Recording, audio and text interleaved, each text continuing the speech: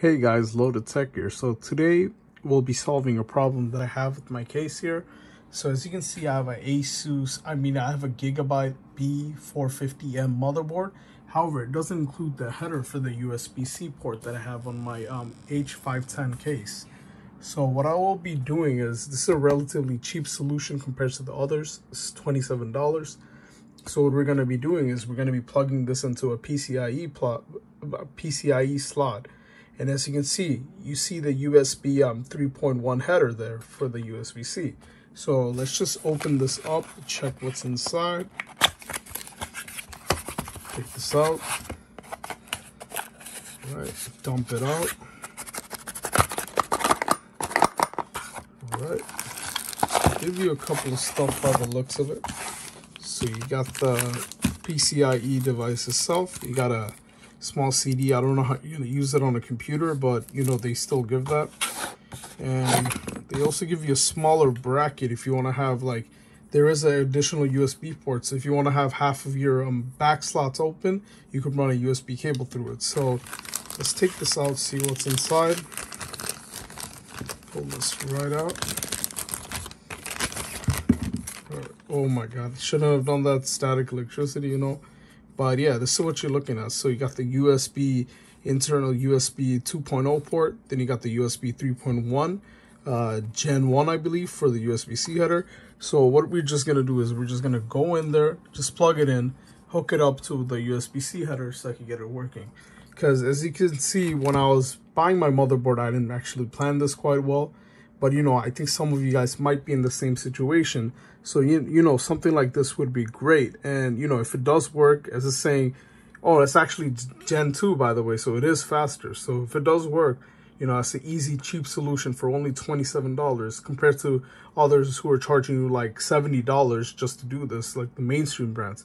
So yeah, let's check it out. I'll start putting it on, show you guys how it looks. All right, so I got everything ready on the computer. I took out the side panel and I just moved it up, you know, unplugged it. So I have this right here. This is the PCIe board. So what you're going to do is simply just take out one of the slots in the back right here.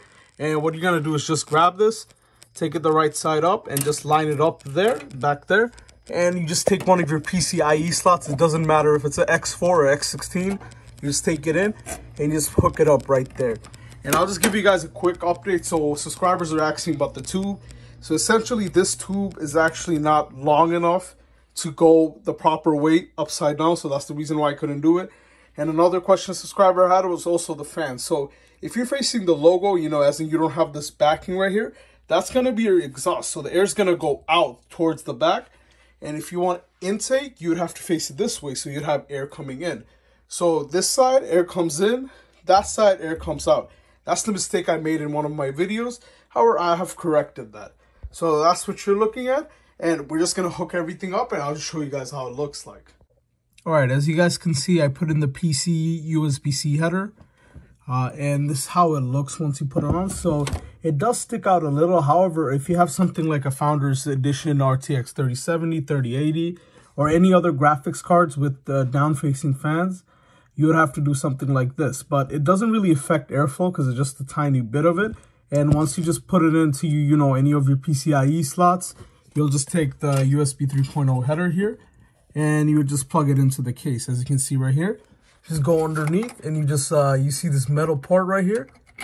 And you do have to do it without looking, essentially, if it's a smaller case like mine.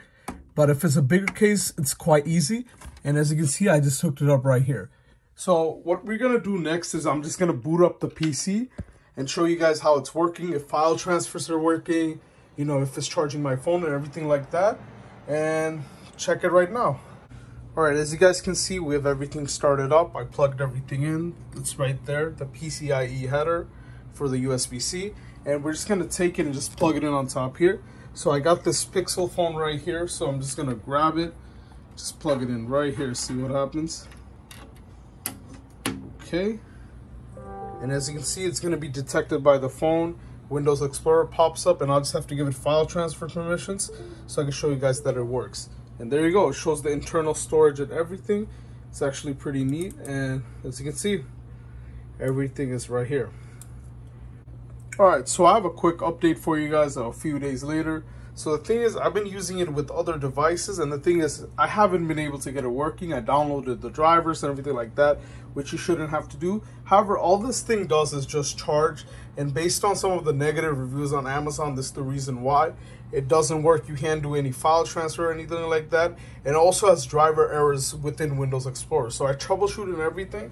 I actually would not recommend this, and there might be the reason why it's actually a cheaper price.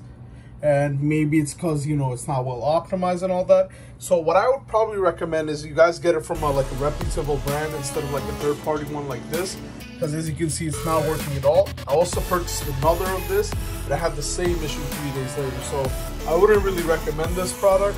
You know, it does have its fault, but unless you want to, like, let's just say you want to use it for charging and all that, it's perfectly fine. But if you wanted to do like data transfers, I would not recommend that. Alright, then I hope you guys enjoyed this video. Thanks for watching.